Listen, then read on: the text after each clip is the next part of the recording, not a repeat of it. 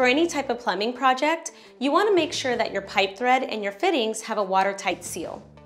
Typically, your fittings have a rubber O-ring or a gasket already built in, but in the absence of that, there's plumber's tape, sometimes called Teflon tape.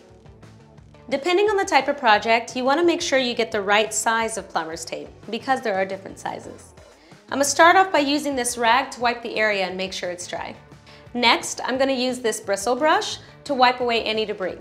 To apply the tape, start at the base, anchor it with your thumb, and wrap it around in a clockwise motion, overlapping about 3 to 4 times. Teflon tape doesn't have any adhesive, so you want to wrap it around tightly, overlapping as you go. And I'm stopping about 1 to 2 threads from the end to prevent any excess tape from getting in the pipe. Once you're done, hold the tape in place, pull down, and just smooth it out. As I connect the pipe to the fitting,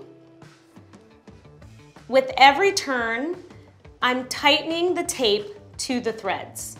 This plumber's tape creates a watertight seal, reduces friction, and helps the connection from getting stuck. Perfect. Plumber's tape is great in place of pipe dope, and it's safe for any standard metal pipe materials and rigid plastic. So if you're installing a shower head or a shower arm or any threaded plumbing connection, this technique is a great way to make sure you get the job done right.